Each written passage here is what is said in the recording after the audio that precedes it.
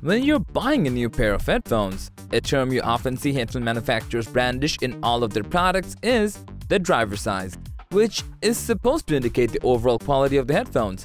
But what does it actually mean, and how can you take advantage of this term to make a proper buying decision?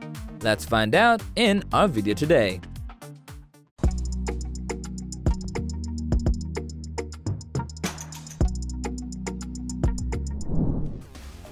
The driver size comparison is not a fad that's just trending to make the products appear more appealing.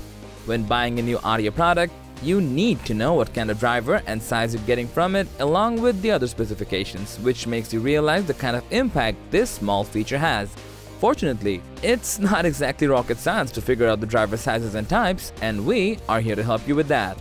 First up, you might be wondering, does driver size matter in headphones?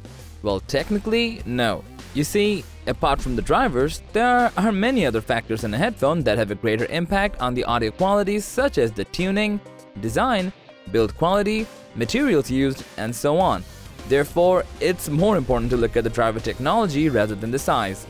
The one thing you need to know about the driver size is, the bigger the better, as in louder. But considering the aforementioned specs and the balance between them, it's possible for a headphone with a smaller driver unit to sound better than a headphone with a bigger driver.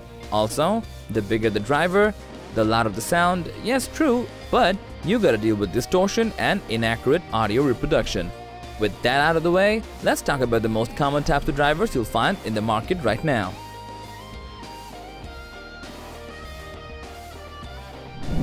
Also known as moving coil drivers, these are the most common driver tech that offers an excellent combination of audio quality and affordability. They come with a neodymium magnet that helps to produce a static field while containing a diaphragm inside attached to a voice coil. These are good for bass response in mids, but at higher volumes can be prone to harmonic distortion.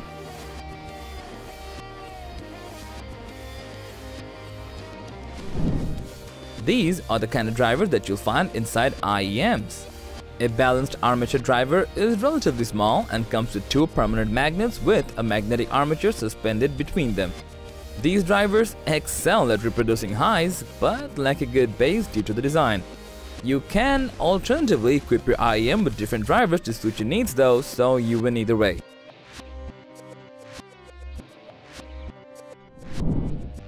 Also known as orthodynamic drivers, these are commonly used in open back headphones.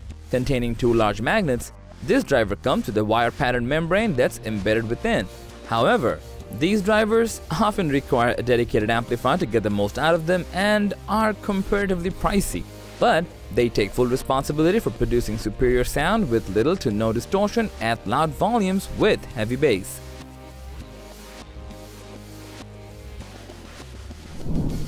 The rare ones of the bunch, electrostatic drivers, are only found in the flagship and uber high quality headphones since they're very expensive to produce while also requiring an amp.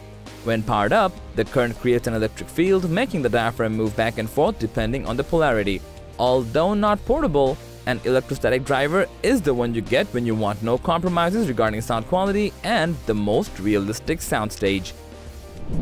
With these, we come to the size. For over-ear headphones, the most commonly found sizes are 40mm, 45mm, and 50mm. And when talking about earphones and earbuds, you'll be getting 10mm, 11mm, and 12mm. The bigger the drivers are, the more possibilities of distortion at a louder volume, so we'd suggest keeping a handful of options. While comparing the drivers, size should not be your only element for coming up with a final decision. You could check out some reviews from our channel and get yourself some information regarding the other technical specifications, which should be your top priority. When you're looking for a bigger driver, please don't go for the affordable ones unless you're okay with distortion. Which actually makes you wonder, is bigger always better? Well, we assume you already know the answer to that by now. So, that was the video on Does Drive Size Matter? We hope you liked the video and learned something from it. Do let us know if the video made even a dent in your purchasing decision, as we would love to hear from you.